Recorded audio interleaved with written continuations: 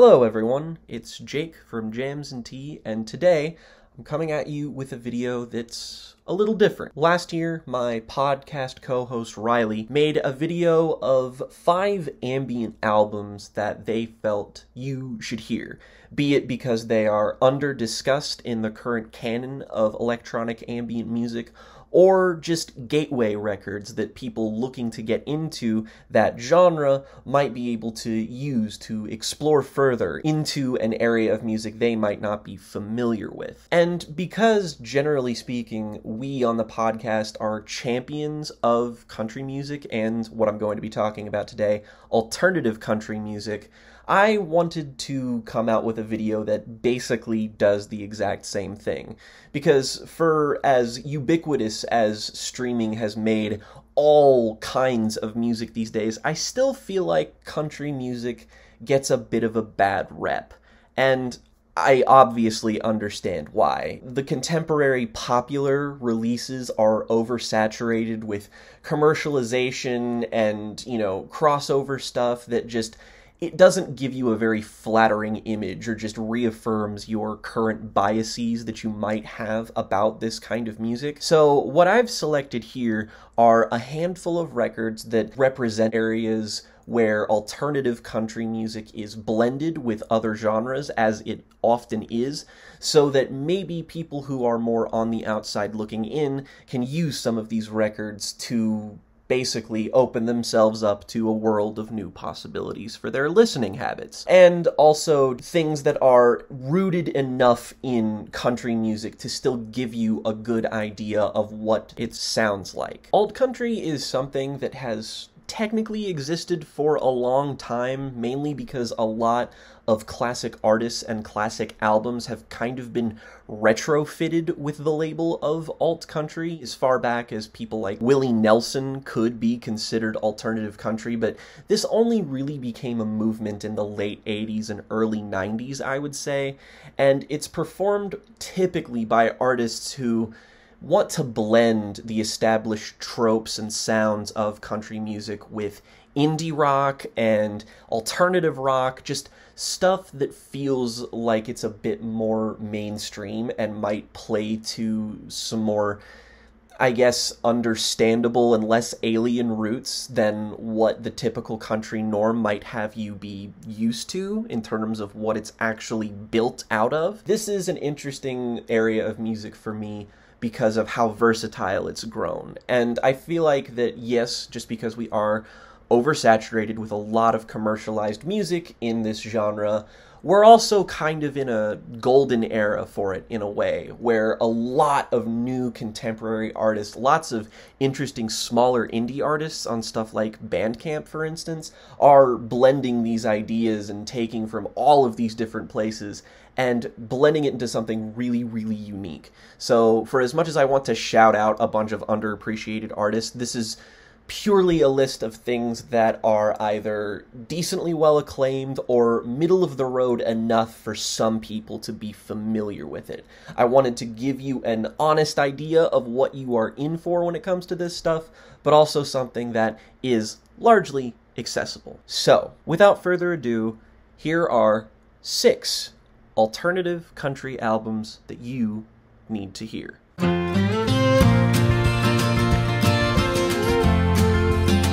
We're going to start off our list here with modern country music's critical golden boy, Jason Isbell. With Isbell, there's no shortage of great records to pick out. Southeastern is an album that we're going to talk about because it's celebrating its 10-year anniversary this year, and the follow-up to that, Something More Than Free, my personal favorite Jason Isbell album, is deeply underrated, and that's not to mention the fact that he was in the band Drive-By Truckers before he did his solo work, which I recommend to basically anyone who is already a fan of country music and alternative country, just because their work, especially their early work, should be considered classic staples in this world.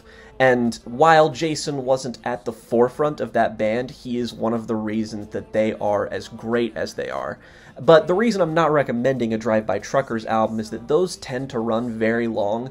They're very ambitious, they're very conceptual, and they have some voices literally, like, the sound of some of their voices could probably be grating to some newcomers, so I picked the album that I feel like is the most beginner-friendly, 2017's The Nashville Sound. This is basically the easiest record on here to enjoy because it's one of modern country music's best, doing what he does best, with the added instrumental muscle of a backing band that provides a sort of instrumental versatility to this project that both stays true to country music's roots and probably appeals to the more indie rock side of whatever your listening habits typically tend to steer towards. We've been vocal advocates of Jason since we covered his, at least right now, most recent record, Reunions, which is also a really great album and not a bad place to start, but that starts to steer towards progressive country and blues in a way that feels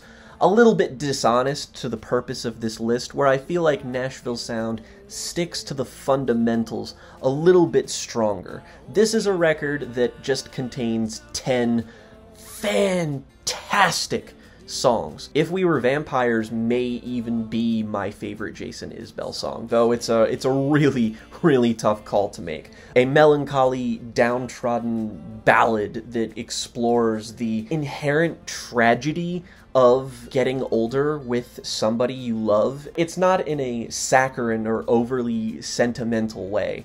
That's what Jason does best, as a matter of fact. He puts his emotions to the forefront of his songwriting, but never loses sight of where his perspective fits into the bigger picture. But this is still an album that, despite the fact that it was made in collaboration with the 400 Unit, really does feel very personal. There are songs on here like Anxiety, where Jason details the struggles of his mental health, and in country music tradition there are stories of very specific places in the South, like Cumberland Gap, a place I'm very familiar with, that just really goes for the throat on the rockier side of this angle. This basically has everything you could want in a country music release.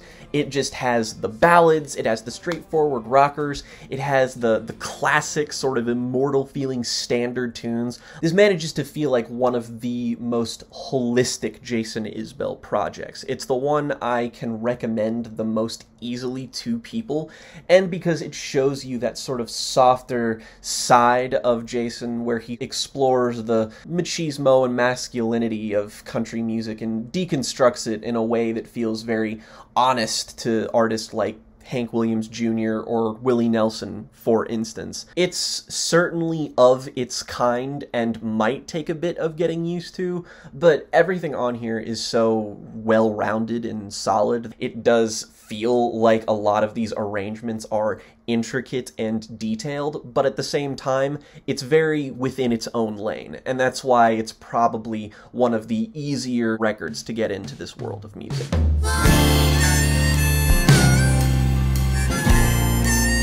Next up on the list, we're going to talk about an artist that the podcast has been championing ever since we got to cover his record in 2020, Shape and Destroy, Ruston Kelly. While he has been a writer for bigger people in the country music world, he didn't really break through until 2018's Dying Star, and even then, I wouldn't necessarily say that his albums and songs have really caught on in the way that I feel like they should have, because like Jason Isbell, Ruston Kelly is a very accessible artist, but he's a bit more on the periphery of country music. While certainly an alt-country artist, he's pulling from a lot of different, disparate sounds that blend his influences into a bit more of a hodgepodge of equal volumes of indie rock, Americana, folk, pop, all this kind of stuff synthesized into maybe what is the most accessible album here sound-wise to a general audience. Like, Ruston's songwriting is very poppy, it is very hook-driven, but that's the cool thing about him, is that he kind of hooks you in with all of these very sharply written songs and memorable stanzas, and then keeps you there with the verses, with the storytelling, and most notably with Dying Star, just the weathered sense of an emotional journey. This is a character portrait of Rustin in the early stages of his life, where he was at his lowest, and Dying Star, as a result, is a real fucking bummer. It's about drinking, it's about drugs, it has a lot of content on here that maybe if you struggle or are triggered by some of these topics, I would be very careful about approaching it, because his description thereof is frequently very ugly and self-flagellating. But at the same time, this album has songs like Cover My Tracks, Mockingbird, Faceplant, Blackout, which certainly do veer on the sides of emotional darkness, particularly Blackout, but simply don't sacrifice their pop appeal, to be sure. Rustin's voice is that perfect combination of weathered but also beautiful. I don't know how they managed to consistently mix his voice to sound like he's a guy that basically gargles gravel, but has such a traditionally pretty, traditionally melodious inclination the way he does. I think any fan of Rustin Kelly will tell you that this is one of his chief appeals, other than that emotionally bare songwriting. There are moments on here that do get a little bit more ambitious instrumentally. There are a lot of electronic flourishes on this album that are very unexpected, even for alt country, in my opinion, that he hasn't really revisited yet, with that quintessential unique brand of, as Rustin dubs it, dirt emo. Whether you want something to scream along to into your car when you're just in tears and feeling like shit, or if you just want something more traditionally catchy and fun, Rustin's got you covered. As a statement, Dying Star feels like it's Rustin at his most definitive and developed, and that's why I recommend it so enthusiastically.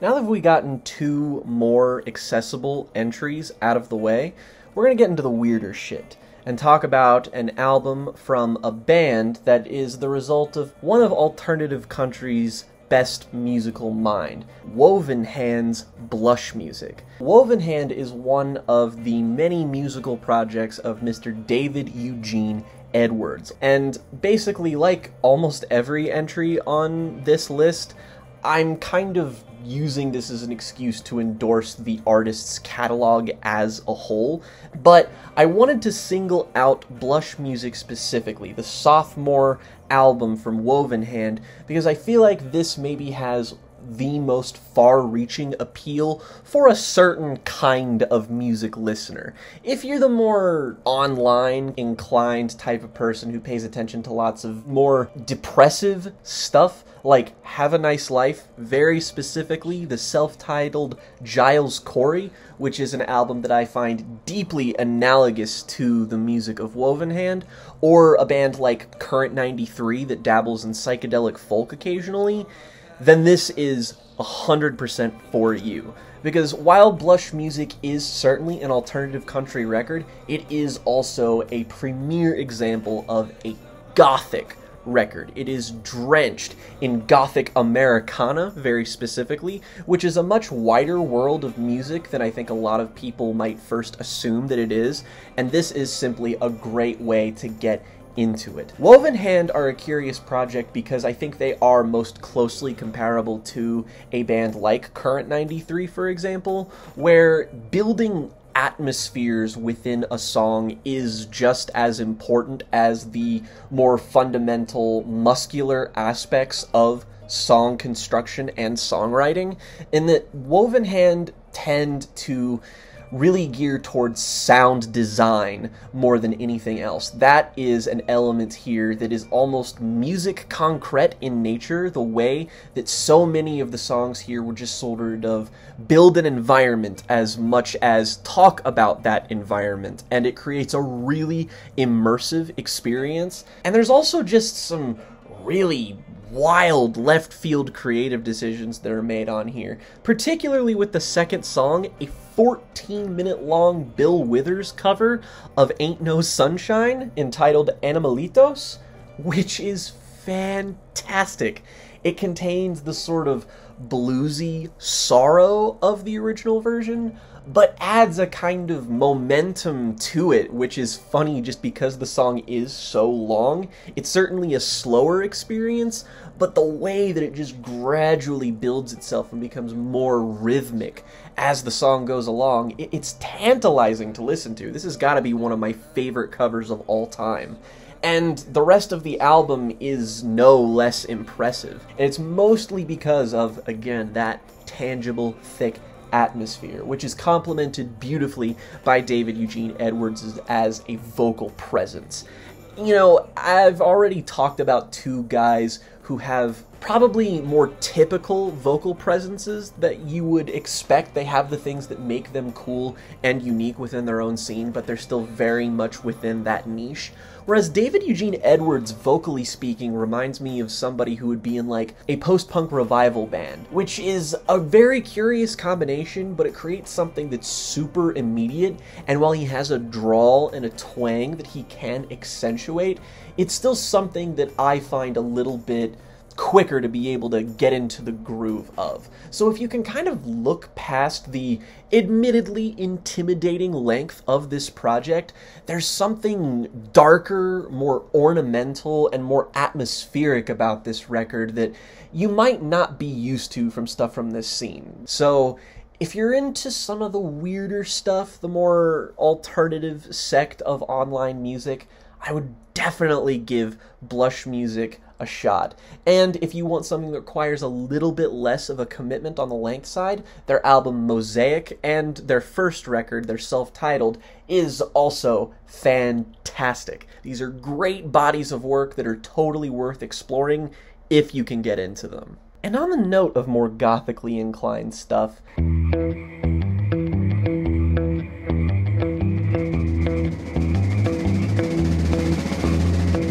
I initially conceived of this video as being 5 albums, like Riley's video was, but once I really thought about it, there was another album that I just couldn't leave off of this list because it is very underheard and underappreciated, and because it's from an artist and a voice that you probably wouldn't expect it to come from. This is the self-titled Casualties of Cool album from 2014. Casualties of Cool is a musical project that is spearheaded by one of my personal favorite musicians, Canadian prog legend Devin Townsend. Anybody who's a huge Devin head will tell you that this guy has more bands and musical projects than you can shake a fucking stick at, and one of my personal favorites really is Casualties of Cool, which is a team-up with the singer Shay Amy Dorval. Devin essentially describes this album as his attempt to make a record that is nothing but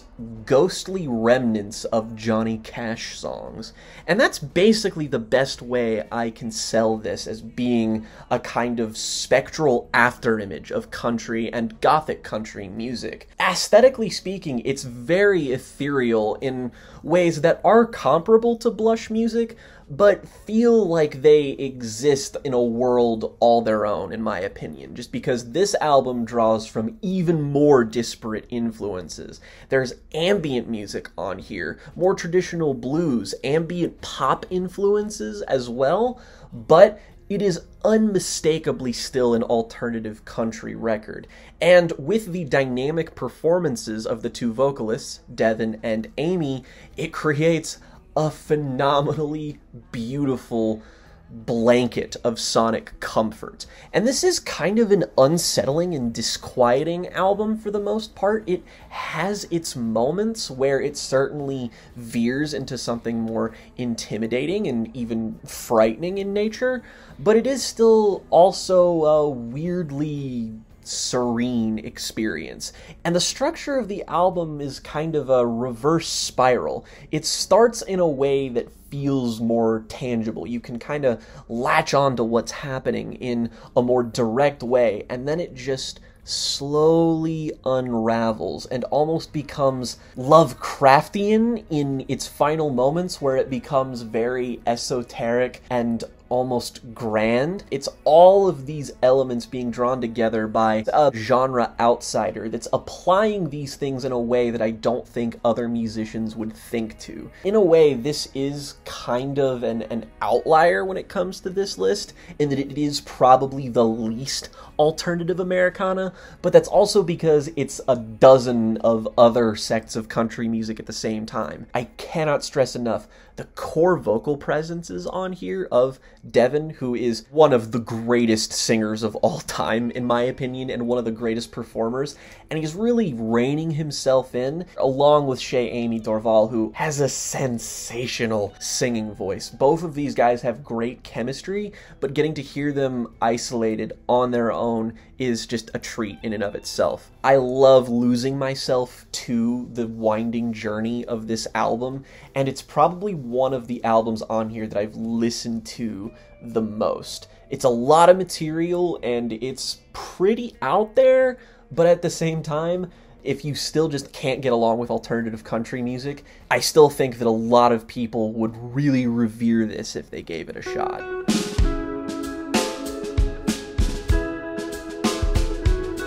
I want to turn back to an album that is a little bit older than everything else on this list, and I feel like might be one of the prototypical examples of alternative country, and that is the incomparable Emmylou Harris and her album Wrecking Ball. This record in particular may have heralded some people applying this label retrospectively to albums that perhaps came before it.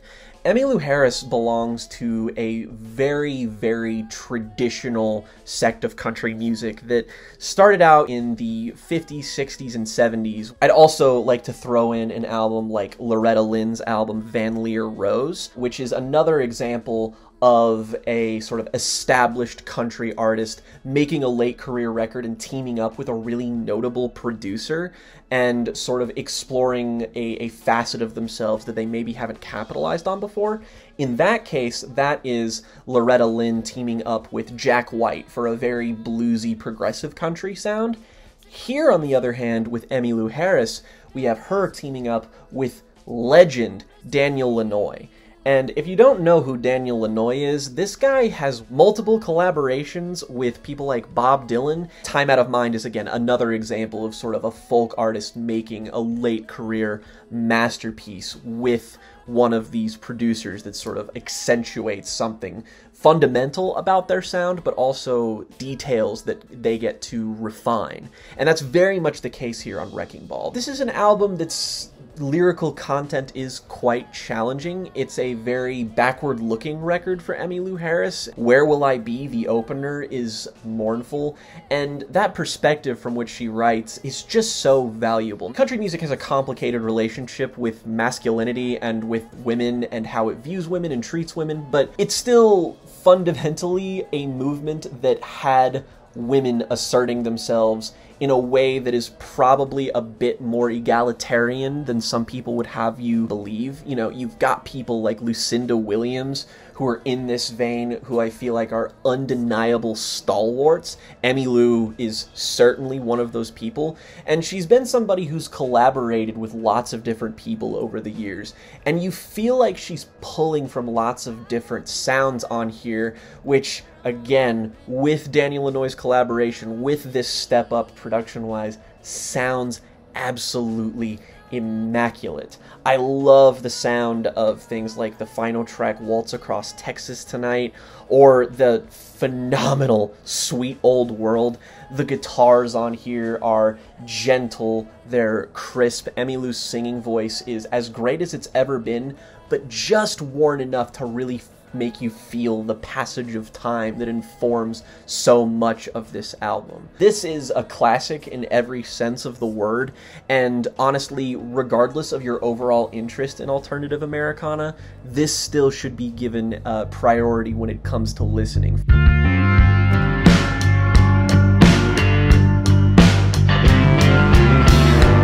For my final entry on this list, I wanted to kind of marry the more accessible and inaccessible sides of the records that I've talked about thus far, and find a healthy middle ground of something that feels very experimental and exploratory, but is still so tethered to the core appeal of country music. And there's no better artist to do this with than another critical favorite of the modern country scene, Sturgill Simpson. Basically everything this guy has made is really amazing at taking elements of psychedelic rock, blues rock, some harder edged stuff, but these things come together nowhere better than on his record, A Sailor's Guide to Earth, my personal favorite record of his. And my God, look at that album cover.